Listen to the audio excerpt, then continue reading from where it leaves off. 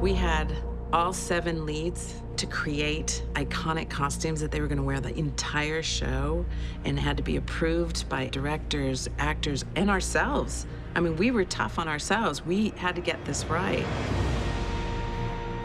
Aes is very smart in her approach on costume, and I think it always gives details to the costume that help the actor to find the character even more, which is really important to me. A good example is the costume she did for Barney, that the fabric is just looser for him, you know, portraying Matt, and it very much plays into the way that he moves, and he fully embraced it. Or for Rosamund, for instance, those shoulder pads out of leather, you know, which is like a little armor. You have the feeling like even alone makes her even stand up a little bit taller than she already stands up. I'm working on this bolero jacket from Moiraine.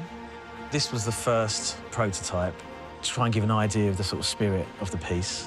There's a toughness to her that she doesn't mess about. I always like something beautiful, but it has a brutality in there. This is the approved belt for Nynaeve, so it's like got a two rivers theme because she's the wisdom for the two rivers, and that's the river there.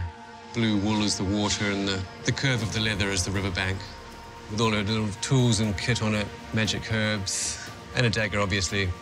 It's amazing. Like, the wardrobe is just next level. The detail that goes into everything is incredible.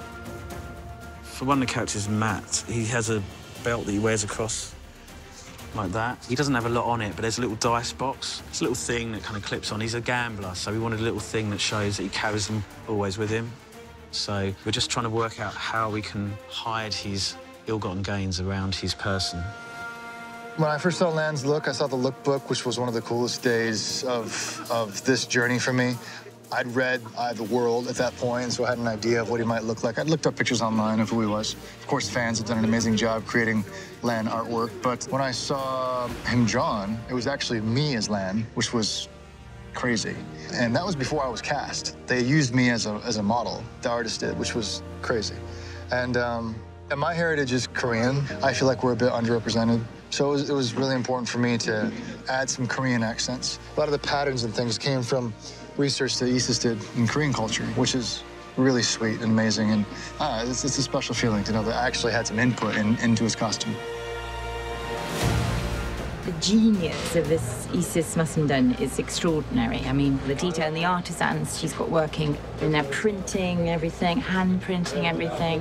It's lovely, because actually what you're doing is you're keeping all those traditions alive. So all of this leather work and the jeweling and the print work, the screen printing, it's just all extraordinary.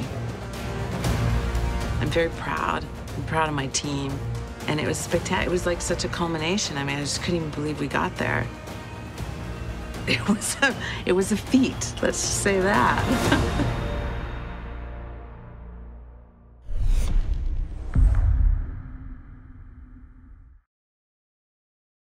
Whoa, oh my God. I see the whole... See you later. We have to try everything. Drink. Hello. Keeping this for later. I don't care about the show. I just want a good blooper reel. I want to learn science. You guys are going to make me look like I'm in the show, right? You're going to put in the effects. Replace the green. I don't want to look like an asshole here. Sorry.